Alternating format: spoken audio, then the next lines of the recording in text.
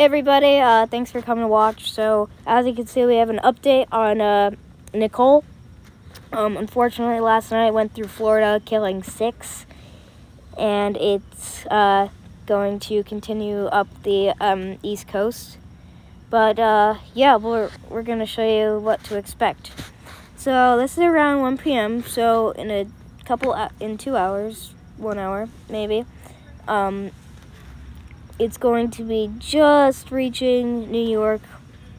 We just had a couple of rain showers. We had some showers recently. Maybe part of the outer bands that kind of detached. Wasn't anything too severe. We yeah. had it on and off twice already. Yeah, and we're just so you know, guys, we're on Long Island right here. I just zoomed on it. This is at 1 p.m. Now we get started. 7 p.m. 7 p.m. tonight. We're definitely gonna get a little bit more. Yeah, because of this yellow heading into New Jersey. We're probably gonna get a little bit of that. Mm-hmm. You can see a little closer. You can see here, right here. I'm gonna be filming this, by the way, when it comes up. We have a chance of severe storms when this cluster of storms gets up here. It's not a tornado. And you can see upstate New York, you guys are going to get hammered, 4 to 6 inches of rain. Yeah. Not joking, lots of flooding possible.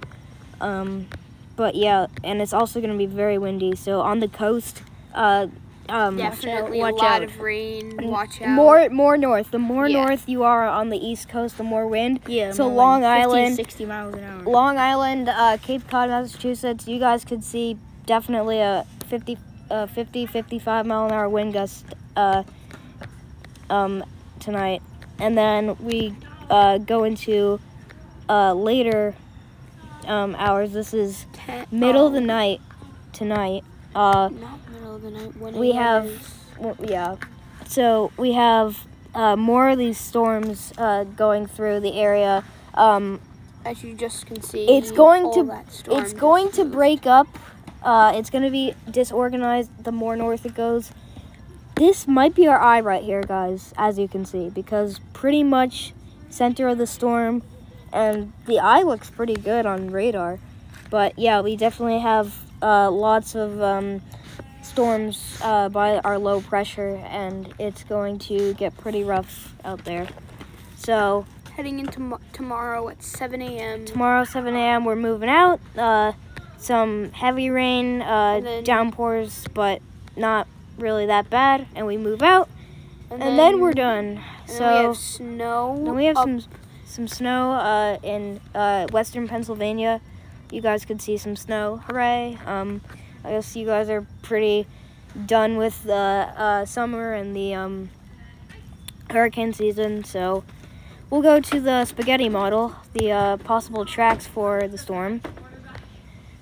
You can see there's lots and lots and lots of possible tracks that kind of it stays pretty close to the coast. Pretty close to the coast.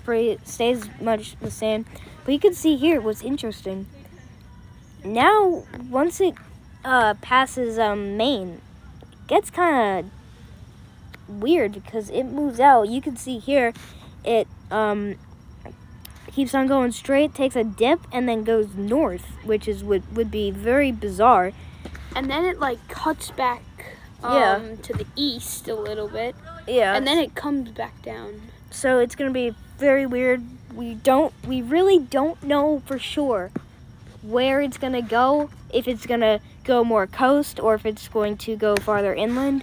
As of now, we're saying it's gonna go farther inland, but I definitely do say that upstate New York, you guys are gonna get lots and lots and lots of rain. So and stay safe, and yeah, northwestern PA, we'll definitely keep you updated. Yeah. Here's the European model. I'll just set this back. So as you can see, we're here at 7 a.m. This was this morning. The European model shows less rain and doesn't get that bad until when it gets more north. This is 1 a.m. tonight. This is lots and lots of rain. This is 2 inches every hour. So like I said, upstate New York, Western Pennsylvania, tons and tons of rain. Right here. This So is like 2 to 4 inches of rain. yeah, 2 to tonight? 4 inches. Every hour. No, not every hour, but definitely possible for in total. Yeah. Then the storm just moves out. We have the snow that the GFS showed, but the European is just showing just rain showers. So we'll go to the winds now. So, East Coast, the more north you go, Long Island, Cape Cod, even into some parts of Connecticut on the water, you guys could see 45, 50, maybe even 55 mile an hour wind gusts around 10 p.m. tonight. So, and then as you see in the ocean, we get definitely more higher yeah. wind speeds. So what's interesting though is that the farther out to sea you go, the more winds you get, because I mean, really, it would make sense if the winds were farther inland, because we have the storm here. Because it's very weird. We have our eye kind of right here, because you could see it's circling. It's almost like a whirlpool circling into the eye right there. So then we'll, sorry for the background noises. I'm actually doing this outside. But yeah, this is Saturday at 1 a.m. But I'll go back. Alright, this is where we get started. We got 28 miles an hour just off of the shore, 60 miles inland, 14 miles an hour, but this is not the madhouse yet. 20 miles an hour. 20 mile an hour winds. Long Island, you guys can see Around p.m. I would say for Long Island, around 25 mile an hour sustained winds, and then wind gusts around 40 to 45, 50 mile an hour. And then as miles we an hour, move sorry. into Saturday. Tomorrow.